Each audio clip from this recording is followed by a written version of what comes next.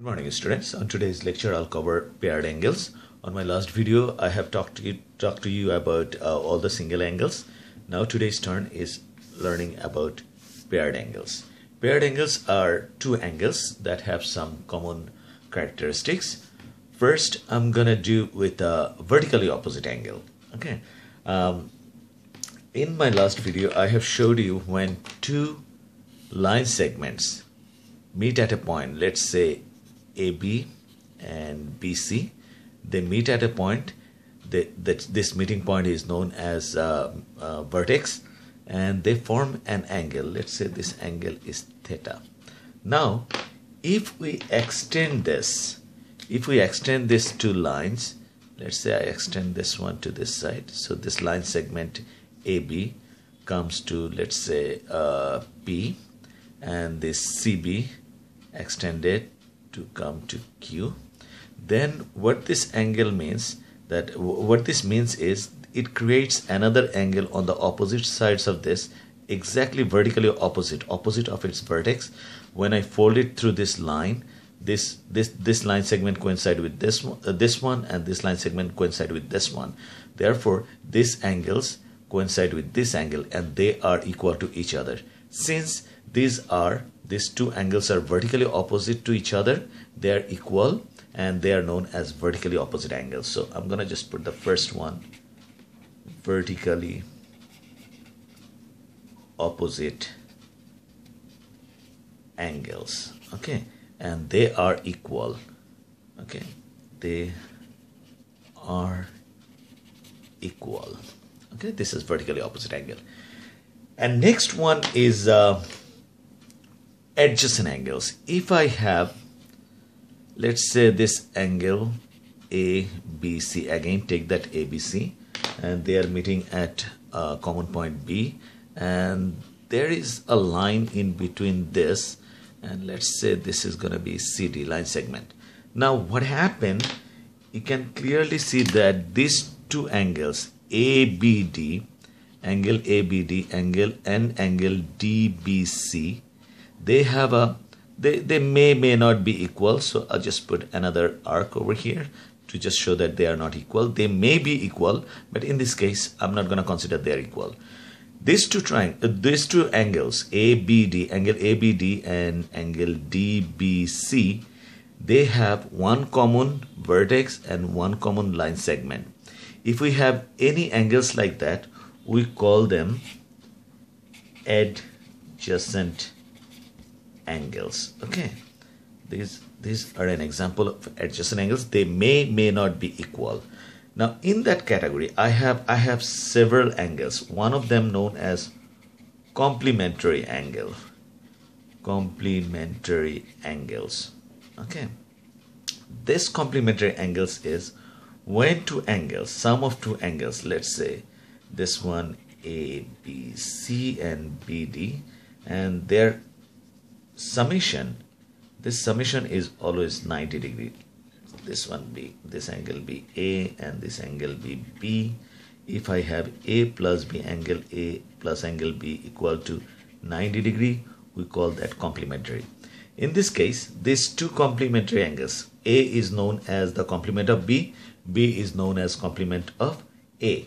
In this case, these two angles, angle ABD and angle DBC, they are adjacent. They may not be adjacent. In this case, in my example, they are adjacent.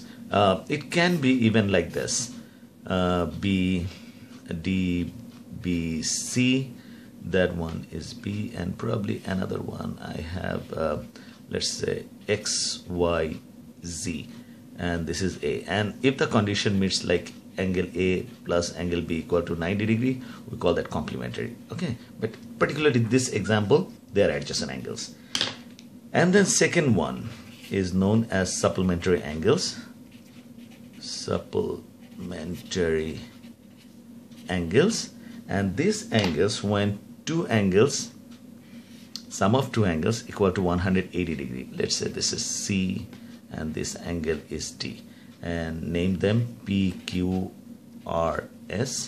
So this angle D plus angle C equal to 180 degree. If I have any two angles such as their summation is 180 degree, we call that supplementary angles. Again, in this case, these two angles are adjacent. They may not be adjacent, but in this case they are adjacent, and we call angle D is the supplementary angle of C, and angle C is the supplementary angle of D. Okay, so this adjacent angles in that category, I just have two different angles, pair of different angles, complementary angles and supplementary angles. All right, next one, I'm gonna use a different color. Next one, I'm gonna talk about allied angles. Now, what are allied angles? Allied angles are such that, let's say I have a parallelogram. Okay, it may not be a parallelogram, but in this example, let's say this is parallelogram, and the adjacent angles, let's say this is A and this is B.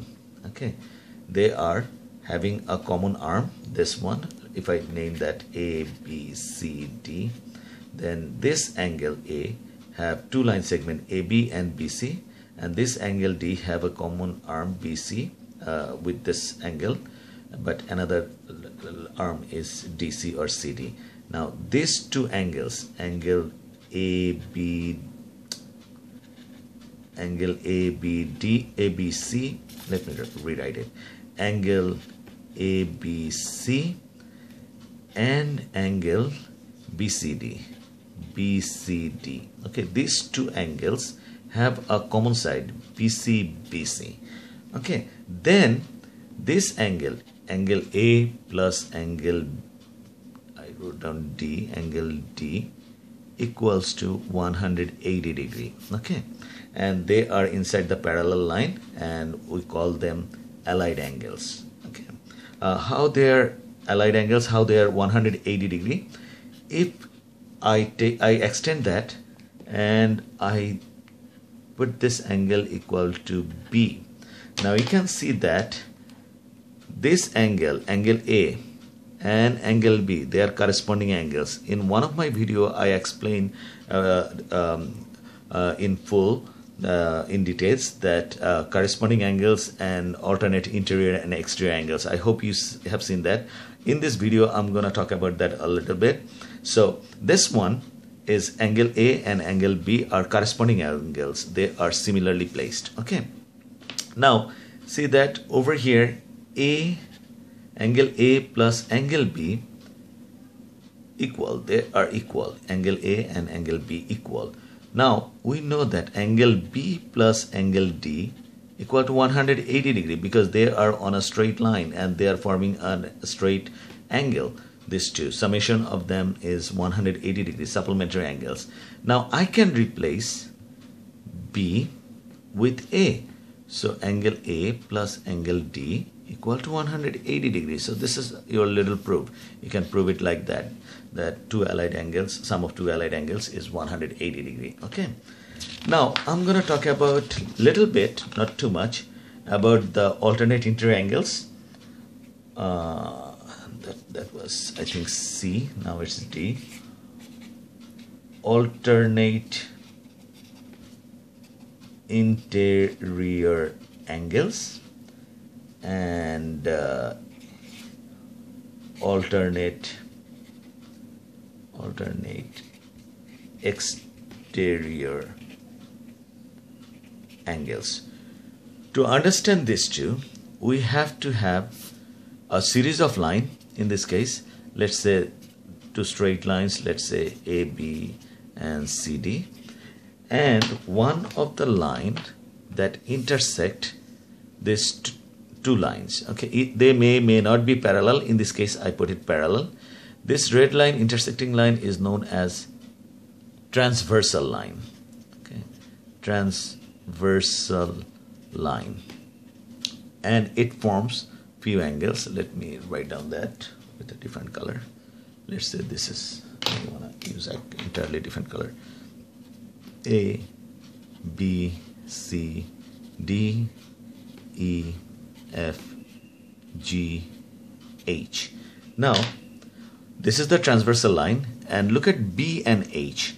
They are alternatively placed. They are opposite sides of the transversal line, and one is both of them inside the parallel line. Okay, so B equal to H, and we call that alternate interior angles. That's, let me write down this over here. B equal to angle angle H, and you can see over here similarly angle E equal to angle C.